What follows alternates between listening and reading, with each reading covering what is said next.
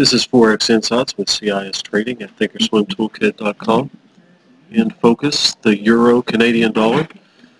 We have a long position at the 160.24 level. Our first target is going to be, let me zoom out here.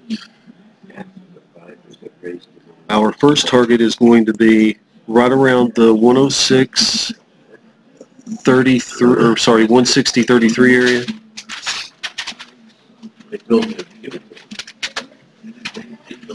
You can see what we've had here was we came down and hit this percentage pivot area, and what these percentage levels are the percentage levels based on the high and low range that I select with my chart. So however I zoom it in, if I zoom it in this much, it will adjust those levels, based on that. So we probably have them move down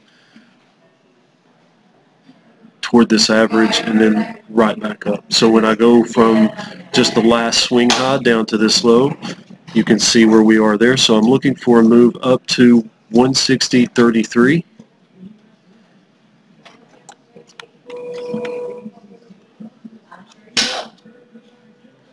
And we're at 160.28 now. So we're up almost 4 pips. When you look at our indicator system in our toolkit here that's set up for freestockcharts.com and TC2000 charting software, this momentum indicator is the lighter shaded area. The darker shaded area is an RSI. What you want to see is a momentum-led move with RSI corresponding with it. You will get a lot of price action where you will have an RSI-led move. For example, this candle here where the RSI peaks above momentum, but those don't last.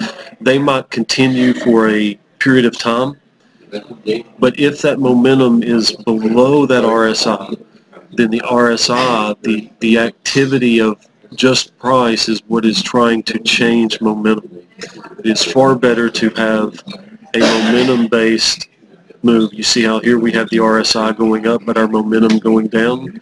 This move up to this 128 level is to go ahead and take a profit, even though I have a 160.33 target. Even though we have a little bit of a higher high here, this is an arrowhead pattern where you have an inside bar, and an outside bar. It's a very similar price action to what an arrowhead is, even though we have a little bit of a higher high and a little bit of a lower low in that candle.